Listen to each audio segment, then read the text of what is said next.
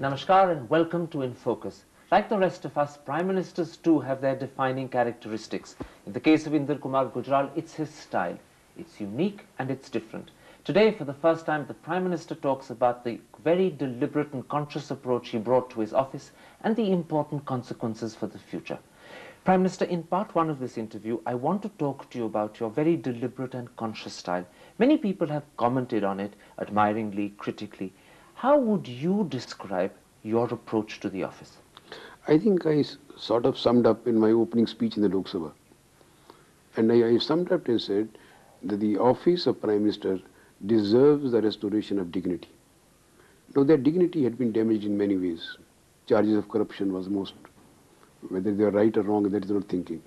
Issue basically is, that was one point. Dignity also meant trying to carry people with you. Not to be authoritarian, yet assert the authority wherever it is called for.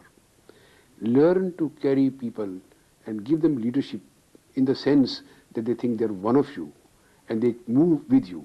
Basically because I wanted the Prime Ministerial office to be an office of sensitivity, human face and dignity. Tell me something, was this determined by your personality or was this in a sense also a reflection of what you think the country needed? Both. What made you feel that this respectful, collegiate, soft-spoken approach would suit what many people call the rough and tumble of Indian politics? You see, rough and tumble of politics is there. To an extent it is unfortunate. But how do you bring back it to the touch of gentleness that Indian democracy demands and needs? So you were deliberately going back to an older era? I was. To older values? Older values. So in fact you were giving moral examples? Yes, number one, by my own conduct, by my own way of life. Every Prime Minister in India is looked up as a leader. And when a leader doesn't mean only this thing in the sense in which is commonly understood as a neta or something, no. By his own conduct, how does he behave, how does he live, what are his moral values, that matters. So for you, leadership was a question of morality rather than simply a question of asserting authority? Asserting authority is not called for. Practicing of authority is very important whenever it is needed to give leadership. Authority and leadership can be made synonymous, and that is what I was trying to do. Okay, let's look back at some of the incidents that took place in the 10 months that you were Prime Minister in the light of what you were trying to do. As you said, you were giving moral leadership. Now many people say that one of the test cases that you faced was Lalu Yadav. With hindsight, do you think that now you should have asked him to resign more forcefully, more authoritatively? I have not done anything, and I say with great deal of assertion, whether it is Mr. A or Mr. B, deliberately I am avoiding the names, because Prime Minister should not name people whose cases are going on. Main point therefore was I did not do anything which a dignified, honest Prime Minister should not have done. I think I should close at that. But as you said, moral example is what you were setting. If you had just a bit more forcefully, just a bit more clearly told him to resign, he would have followed your moral leadership. Many people said you were too soft-spoken, too gentle. Well, that is my own way of doing things. I cannot copy others. So they misunderstood it. Ultimately, he had to step down, no? Would he not have stepped down earlier if you had spoken out louder? Why discuss a case which is still under sub judice? Many people again said when Sharad Yadav stood up and shouted at you in Parliament that your response to choose discretion as the better part of valor and ignore him left you looking weak. It suggested that you could be trampled upon. With hindsight, do you think you should have handled that differently? No, if I am faced with similar situation again, I will do exactly what I did at that time. I do not believe that a Prime Minister, per se, should shout back at people. No, that is not Prime Minister's dignity. And in personal sense also. I don't want, as in Punjabi you call it tu main main, that quit tit for tat and you use the street language if somebody else uses it. Also in this particular incident you are talking of, kindly keep in mind, it was a manifestation of a sharp difference of opinion, which still persists. And that is why immediately after the Lok Sabha election discussion, I went to Rajya Sabha and said, one of my jobs as Prime Minister is to try to persuade people, to convince people that giving representation to women is in national interest. And that is what I will continue to. Tell me something, you said that dignity was so important. Was it in fact your sense of dignity that motivated you to just take this in its stride and not respond? One. Secondly, Whenever attitudinal change is called for, whenever social change is called for, it is not the shouting which helps, it is the persuasion which helps. And persuasion is the most important thing. Exactly. But you know, talking about persuasion, there are moments also when your frankness, your candor has put you in a position of people saying, but it's unbecoming of a prime minister to speak so openly. Let me give you an example. In July, in this room, you said to me in an interview that you don't have a magic wand to cure corruption. Now, that's the truth. Everyone knows it. But your critics turned around and said, he's pleading helplessness. Instead of being active, he's finding excuses. You see, this is a difficulty in running an office like this. I personally feel that in democracy, candor is very important, equally important, because you are carrying the people with you. When you are carrying the people with you, they must know that you are not trying to pretend. You are not saying things which you don't mean. Sometimes criticism does come. In a vast democracy like ours, there is nothing that will never be criticized. But do you find that your candor often got you misunderstood? No. I think more sensible people never misunderstood my candor. But they turned around in the papers, they turned around on television and said he's the helpless prime minister. Well, that is the media's own new orientation. That is sensationalism matters more, fine. So what you're saying also is that in keeping with your new approach to the office, some of these misunderstandings are just part of the stride. These are not misunderstandings, these are re-educations to understand how to live and run in democracy, where Prime Minister should not be something remote, Prime Minister should not be something which doesn't talk to you as a family member, doesn't tell you as a senior person in the family what can be done, what cannot be done. This is very interesting, Prime Minister. Along. You are consciously re-educating us to think of the Prime Ministership in the office differently to the way we've got used to it. Well, I think there have been phases in India. I have been mostly brought up in the Nehru's era. I think that was Nehru's way of doing things also. He was too tall a man for me to copy. But I think he set some examples for us. I tell you a very interesting thing. Once day I was talking to Nehru in my earlier years in government and parliament. And one of the formulations I always remember. He said, young man, politics is a derivative of politeness. Don't forget this. It has stuck to my mind. Politics also, Prime Minister, as you showed us, is a derivation of finding the right way of doing the right thing. Let me, with history in mind, and ask you to set the record straight. For many people, one of the defining moments in your prime ministership came over this issue of president's rule in UP. Many people said Mr. Gujral knew that his cabinet was going to force him into doing something his personal instinct wasn't in favor of. They say that you had a quiet word with the president to ensure that he sent it back to you so that your hands were strengthened. Can you confirm that? You see, I wouldn't confirm or deny it. Ultimately, you are running a cabinet system. There are two ways of doing it. Either you run a presidential form, that you do not care what others say, or you run a cabinet system where you try to persuade and carry your colleagues with you, particularly in a coalition government. I have 14 parties. I spent 15 hours that day in the cabinet meetings. Isn't it interesting that both decisions were unanimous? Sending to the president and not second time sending to the president. I'm very interested about your answer at the beginning. You said, I won't confirm, I won't deny.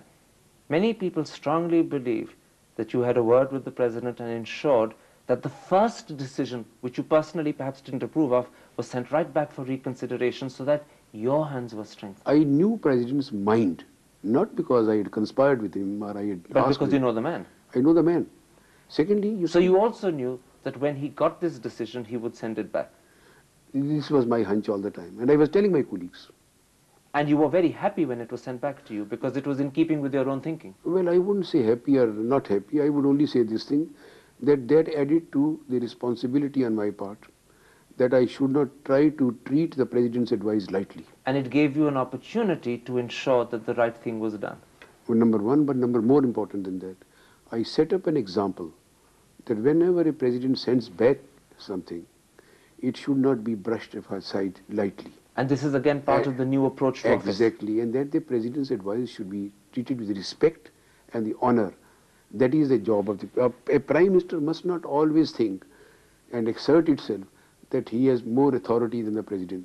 When a president occupies that office with the dignity as our president does, and I respect him for that, it is extremely important for me that whenever he thinks that his point of view is different than my own, I must give it due consideration that I gave. Prime Minister, you said you had a hunch he would send it back to you. Were you also hoping he'd send it back to you?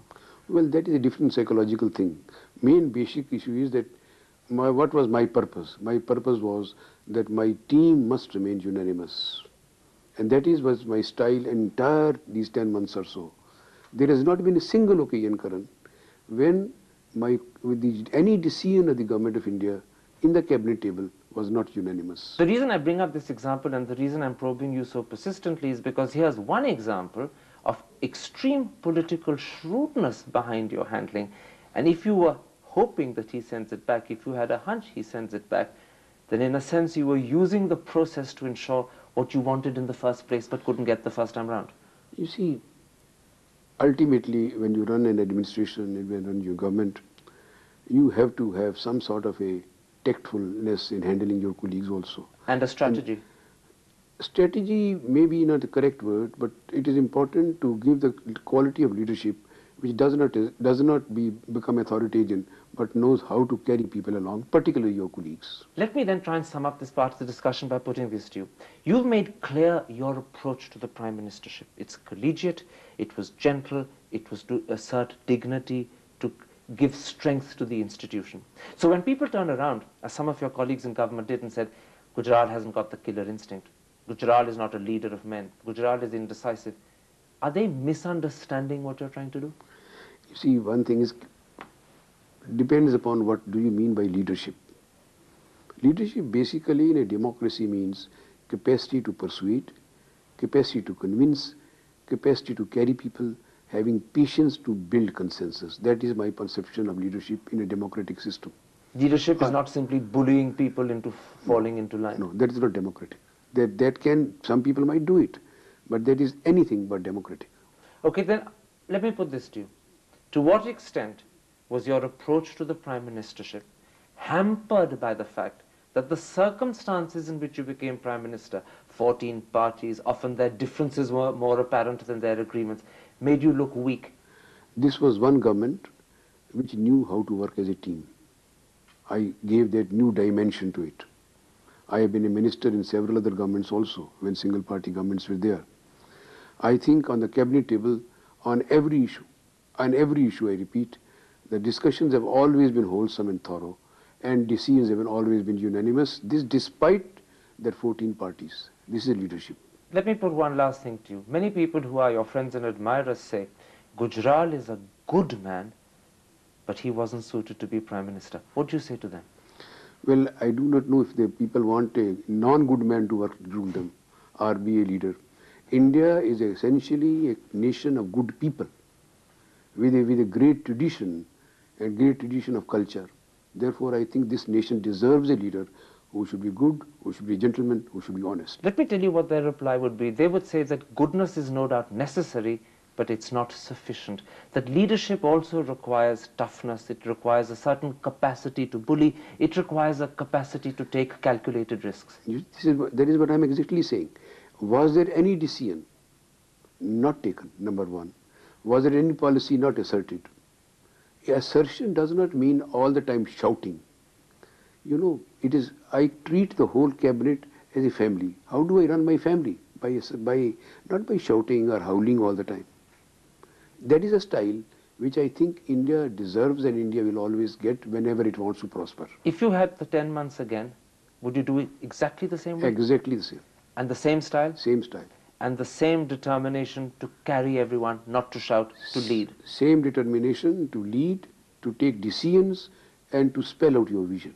There, Prime Minister, we have to end this part of the interview. I want to come back in part 2 after the commercial break and talk about some important lessons for the future. But first, we're going to take a break. Don't go away. We'll be back in just a couple of moments.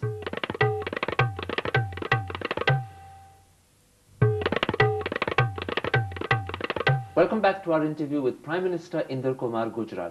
Prime Minister, let's now turn to the future. You've been Prime Minister of a 14-party United Front coalition for 10 months. If after the elections we have another coalition government, whether UF-led, BJP-led or Congress-led, what advice would you give to the new Prime Minister in terms of how to handle the different parties? You see, Karan, coalition is not only an arrangement. Coalition is also a culture. And that is what I have been saying. My historic task has been to try to advance the cause of culture of coalition, how to behave with each other, how to conduct with those with whom you differ. But in And a then sense, you're persuade also them. saying that the new Prime Minister has to first acquire the culture himself. As a leader, naturally. So he has to change his mindset. He shouldn't keep thinking of himself as just a party man or a dominant party man. He has to think of himself as a sort of head of a college. Also, at the same time, not be an authoritarian, not to be an assertive, but to be persuasive. That's the most Persuade, important lesson, isn't it? persuade people. If you have a stronger point, persuade them, carry them, have patience. I think a leader in a coalition government has to have three qualities: power or the strength to persuade, having conviction enough to carry conviction with others, and patience enough to let people differ with you and get persuaded. How important is patience out of these three? Patience is extremely important. In one of the cabinet meetings, which became controversial later, I sat on the table for 15 hours till we were unanimous. In your own case as Prime Minister, to what extent was your patience tried by the fact that you had people with personal rivalries or clashing personalities, and that they often took their problems straight to the press? They did. That is a test to my patience. But that is why I didn't let the things break. Coalition culture, Karan, is taking time to evolve and assert. Coalition as a political system is a reality. You cannot get away with it. But how to conduct your team is taking time. It always takes time everywhere. But you know, Prime Minister, conduct in a coalition culture is far away the most important thing. Let me again give you an example. Your communist colleagues had a habit of making their differences with the government clear to the press. They even at times staged dharnas against economic policy in public, and at times they criticized you, they criticized your predecessor. Now, I know they have a right to do so in a democracy, and I know that they were only playing to their own constituency, but at the same time they ended up giving the impression that the United Front is disunited, that it's quarreling, that it's unstable. That is where the culture will evolve. That time will take, whether within this parliament or one more election. Unless we come to this, some sort of an understanding, not said or written, but at the same time felt that when we are in a government, we have something to do with each other. Because let me tell you why I think this is important. A lot of people today talk about investor loss of confidence, of a recession and people not believing that the reforms are happening. The truth of the matter is you've had one of the best budgets ever. Reforms are happening. The fundamentals are very good. The loss of confidence is because the left keeps going around talking about complaints with the economy, complaints with the economic policy, and therefore politicians themselves, particularly your partners, create the problem. If somebody gets some advantage in public mind by differing with or speaking loudly outside, well, that is again a part of coalition life you have to put up with. So coalition culture means also learning to live with some of these contradictions. In every system there are contradictions. As I told you, in single party government, aren't there pressure groups within the ruling party? Haven't we known that people sitting in the Congress itself when a single party government was there, seeing different things, forming their own groups? Okay, I understand. Let me put this to you, Prime Minister. Suppose we end up after the elections with our fourth hung parliament in succession. Would you then feel that the time has come for us to have our first all-party national government? In a multi-party system, space for opposition must always be there. It will be a sad day when opposition benches don't exist. And that space will cease to exist if a national government of the type I'm talking about comes into being. If every party in the House, in a normal circumstances, gets together and the opposition benches are vacant, that will not be good for good government. Okay, let me move to something else. In the eyes of many people, if your style in office was perhaps the most important thing that you leave behind, pretty close the second is your path-breaking attitude to relations with Pakistan. In fact, the subcontinent as a whole, but Pakistan in particular. What advice would you give the new Prime Minister in terms of how do we handle this difficult neighbor? I think what I have done is that I have given a new orientation to Indian foreign policy, whatever is called Gujral doctrine, that we are trying to build a new relationship with our neighbors. For the first time, I'm saying, including all the stalwarts, for the first time, all our neighbors look at it very differently than they used to look at us. I oriented a new policy in the name of non-reciprocity. Once we are able to do this, You find India's place in the neighborhood of SAARC in a very different context now than it ever existed. With Pakistan, problems is far more complex and far more difficult. Yet the beginning has been made. In 6 months or 7 months, I have met Nawaz Sharif 4 times. I think relationships also ultimately matter, how heads of the governments have relationship with each other. I take pride in saying that with every head of the government in my neighborhood, I have excellent personal equation, Nawaz Sharif included. Can I say one thing? Would I be correct in saying that at the bottom of your attitude to Pakistan is the belief they are just one of many issues for us. We may be the only issue for them, and therefore we must treat them with the proper perspective, not get obsessed by them. You have summed up correctly. And that, in a sense, would be the advice you would give the new Prime Minister. Don't get obsessed with Pakistan. That is why you have seen one of my policy directives of the Foreign Office has been, we don't react to their statements. We don't react to their speeches in the United Nations. We don't come to that polemics. And you're asking the new Prime Minister to be as high-minded as well. Don't get obsessed. I don't know what, but I would think that the policy that I have set out for the foreign policy, if it is sustained, it will serve India well. Tell me one other thing. You started a process of talks with Pakistan which began almost spectacularly in summer. In the autumn, it ran into problems of nomenclature and procedure, and now at the moment it looks grounded. Is it dead, or can it be revived after the elections? No, it is revived already. When we met in Dhaka, we decided to revive it. Main point has not been India. Main point has been internal contradictions within Pakistan itself. Democracy is in the infancy as yet. Power centers have not been determined as yet. So therefore internal contradictions persist. I don't want to take more time to run them down on this because they are coming up. But I feel that it is being realized that ultimately we have to move in friendship. Tell me something, Prime Minister. You sketched out a vision of where this country with its neighbors should be going, and where in particular India and Pakistan can go. But if we don't move down that road, do you see the danger of another war? Not immediately, but there on the horizon. I don't see the danger of a war, but I see that the route is via SAARC of cooperation.